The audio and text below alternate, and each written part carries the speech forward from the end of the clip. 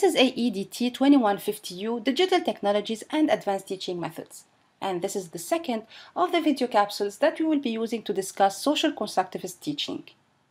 In the first video, we looked at the social constructivist teaching approach and we discussed how, according to social constructivist theorists, learning starts with social interactions and then moves to an intrapersonal process that internalizes new knowledge and skills.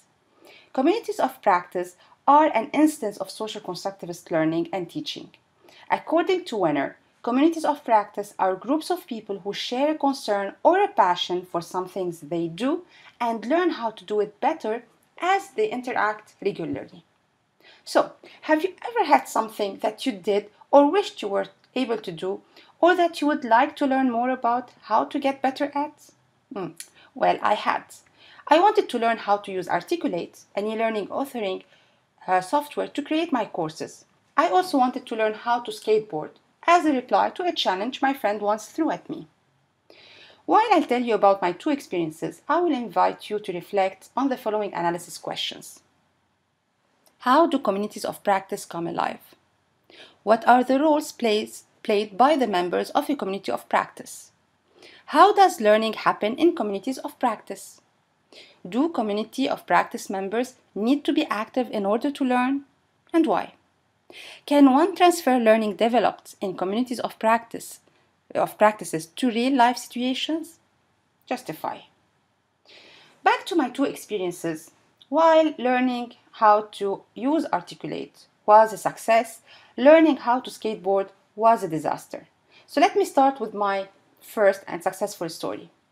When I decided to learn how to use Articulate, I downloaded the software and went through the videos presented on the website. After that, I was good to go.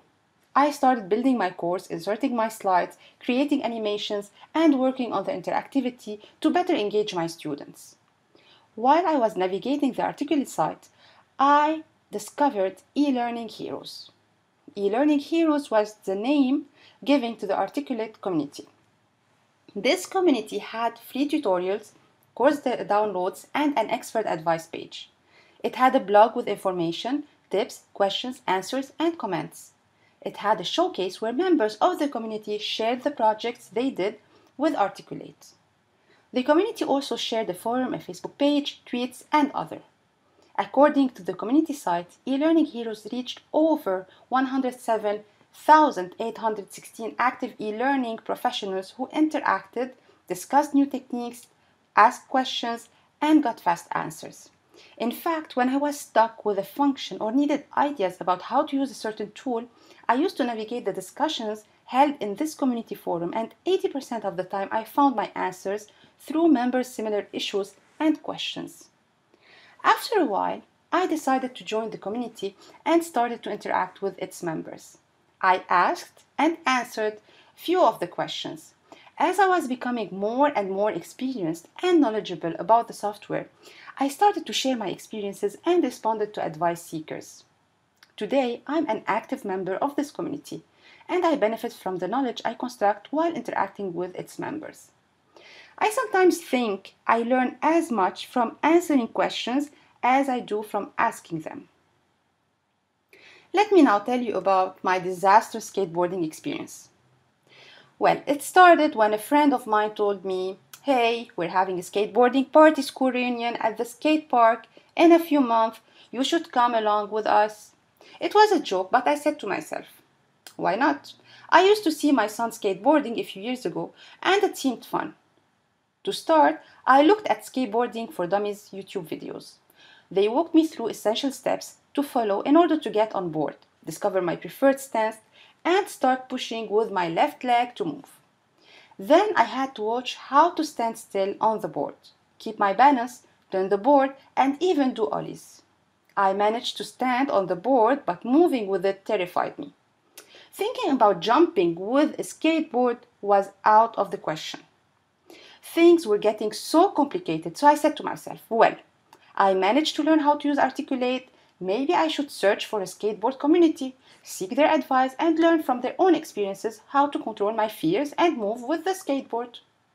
I found the skatercafe.com site where Members interacted on blogs and chat cafe. They also shared their skateboarding pictures in albums.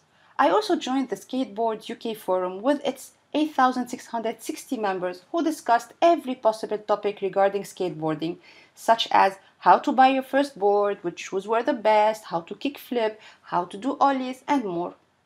They also had a beginner guide, so I went through many of the posts. I learned about the bearings, the grit tape, the mounting hardware, the bushings, and much more, but I was never able to move the skateboard. One evening, my son returned home and saw the skateboard in the get rid of box. As I told him about my bad and unsuccessful idea of learning to skateboard, he reminded me that when he started skateboarding, he used to spend hours with his skateboarding expert friend Arthur in the skate park practicing and practicing and practicing before he actually started to feel comfortable on his board and eventually do his ollies. I'm an example of many social media users who have particular interest and seek to learn more about them through interacting with other users, experts in the topic, or simply sharing the same passion. We form a community of practice which acts as a living curriculum for the apprentice and involves activities conducted constructively and collaboratively that go from seeking information to looking for experiences, solving problems, discussing development, mapping knowledge, and identifying gaps, and much more. Members of a community of practice all have different levels of participation. While some are fully engaged in enhancing the community's knowledge, experiences, and skills, and learning at the same time, others start by peripheral activities. They observe and analyze other members' behaviors, reactions, and feedbacks, and evaluate the proposed information without really interacting with the community till they get familiarized with its members and ongoing activities and become confident to intervene.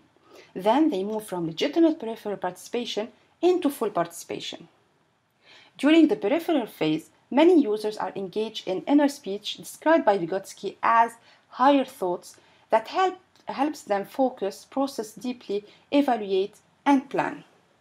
According to Werner, a community of practice is far from being a group of friends discussing the latest movie they saw. The synthesis questions. In your opinion, why do members of communities of practice use simultaneously a variety of digital technologies, such as blogs, forums, chats, Facebook pages, or other social media platforms to interact with each other? How does a socio or social constructivist approach apply in communities of practice? What are the advantages and limitations of communities of practice?